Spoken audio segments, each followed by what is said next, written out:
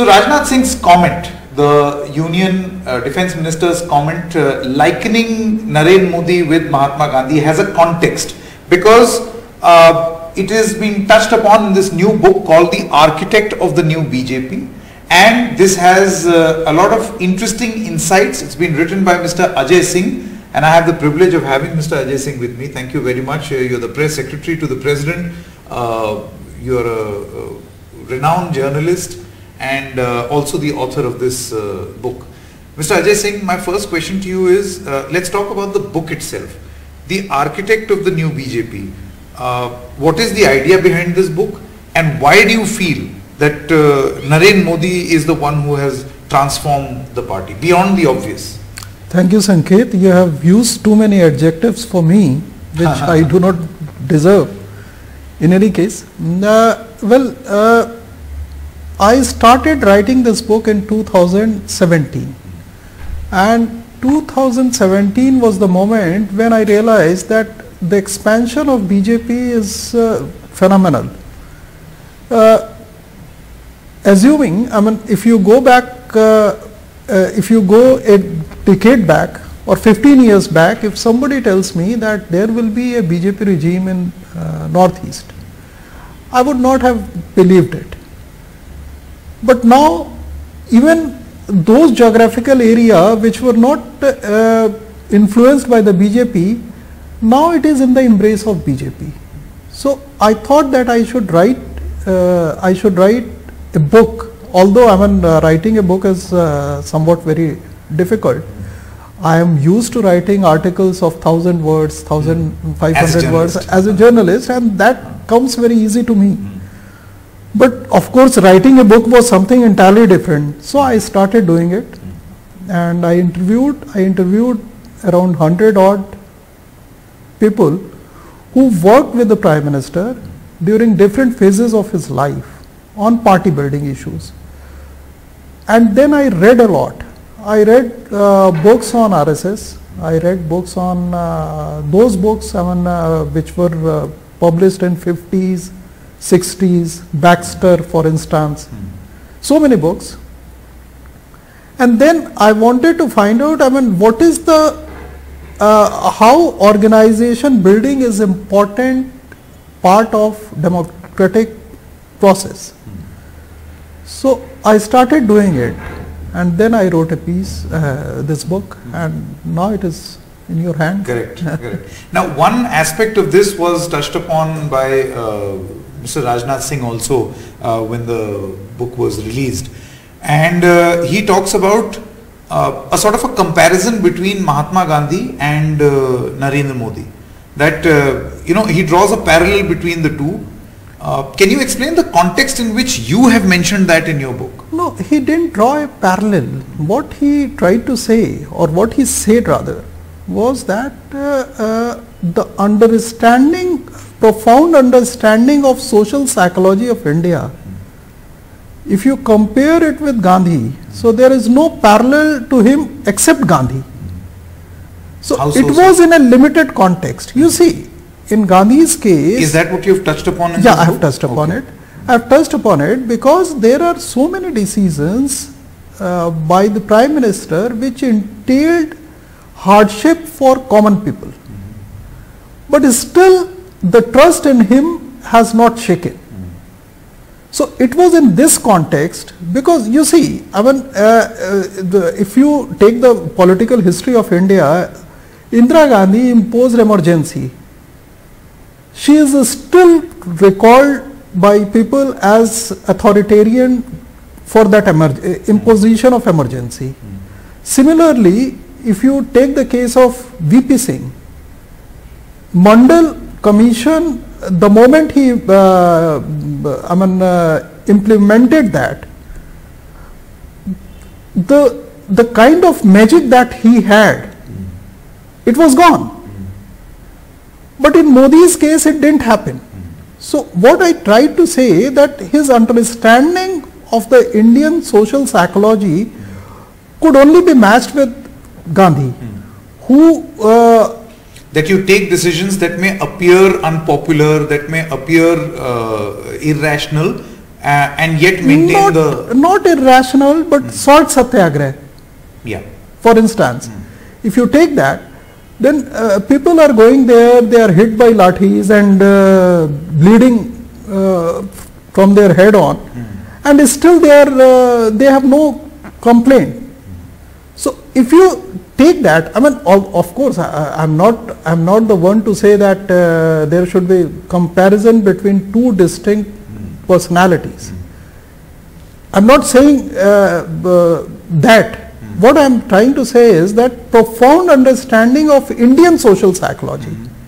So it was in a context of social psychology, in which I said that, and which Rajnath Singh also referred to his because history. Mr. Singh, the thing is that many you mentioned the name of Indira Gandhi. She had taken many decisions that appeared to be contrarian or away from the ordinary, but that comparison is never made with Mahatma Gandhi. No, because you see, Indira Gandhi had not taken, I mean, decision to go on in a war.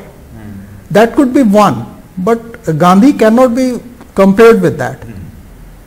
It was in a limited context, that understanding the social psychology of India, that I mean, you pursue the non-violence, but at the same time you inflict, I mean, you let your workers be inflicted by violence from the other side, and still you assure your workers that no, it's all right.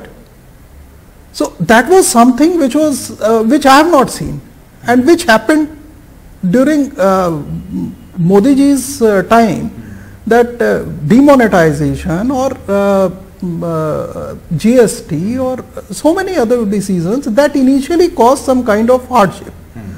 But people had so much trust in him that they decided to repose full trust. That was my point. Okay.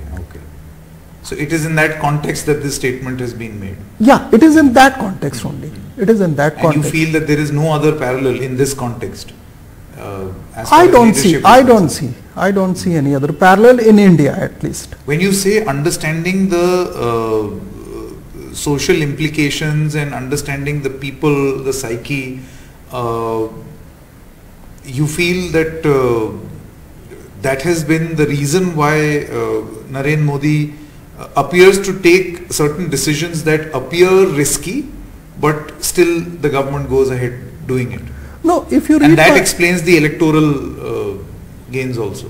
Not in terms of so much electoral gains. What I try to write in this book, if you see that, then I have written that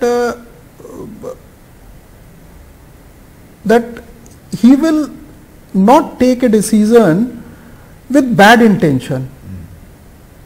He may take a wrong decision, but intention would be not doubtful. So he convinced the masses that his intention is always right. Whether or not the decision may be correct. Yeah. That is the reason he took decision, and then he withdrew it as well. And withdrew it for the larger interest of the nation. That is what he said while withdrawing this these bills on agriculture, farm laws. Yeah. So that was the reason. I was also reading, a comment in the context of this statement, and one of the people said that the idea of secularism is also, in a weird way, Gandhian. What the government is following right now. Gandhi used to love to wear his religion on his sleeve, and so does this present dispensation. So you don't have to hide your religious identity to be a secular. Well, yeah, it's reality. Gandhi was the example of that. He was, he used to wear his religion on the sleeve, and still there is no other secular person than him. So we all know that. So his secularism was different as compared to other secularism. For instance, Mr. Nehru's. Nehru, I would not say Nehru. Don't draw comparison between Nehru and Gandhi. Both were great people. So I won't say that his secularism was different. Everybody has his own style of doing politics and his own understanding of society. So Nehru also has a deep understanding. I'm as a student of history, not as a writer of this book. Correct. I know that Nehru has deep understanding. So I'll not compare the Gandhi versus Nehru or this kind of. Yeah.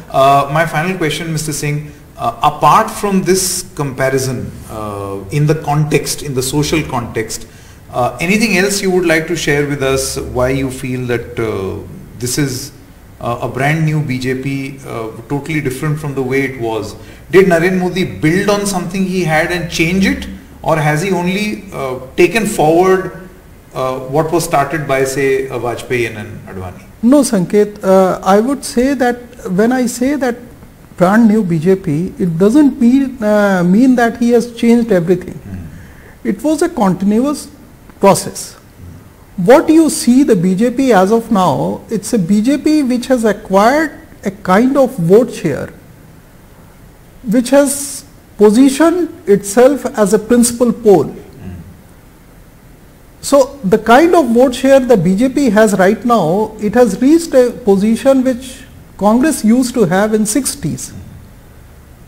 So my thesis of new BJP is not delinked from the past. Okay. It is linked with the past. And I'm sure that it is a continuation of Sundar Singh Bhandari or Kushabhau Thackeray and L.K. Advani. So it should not be seen as delinked from that. Okay. It has links. But what I am trying to say that the face of the BJP has changed, because now you used to say about Congress as the principal pole. Now the BJP is the principal pole. Every other party revolves around that. That was my thesis. My final question, while you call him the architect of the new BJP, building on the past, does the book also look into aspects of what happens after Modi? What happens to the BJP? Yeah, it looks after that. Towards the end of the chapter, I have mentioned about it, that with this kind of robust organization in place, BJP will keep on inventing its own icons of the time. So it will outlast individuals. Okay. Congress has outlasted individuals. So BJP will also outlast individuals. So confining it to one individual would be the wrong assessment, I believe. All right. Thank you very much, Mr. Singh, for joining us. Thank you. Thank you, sir.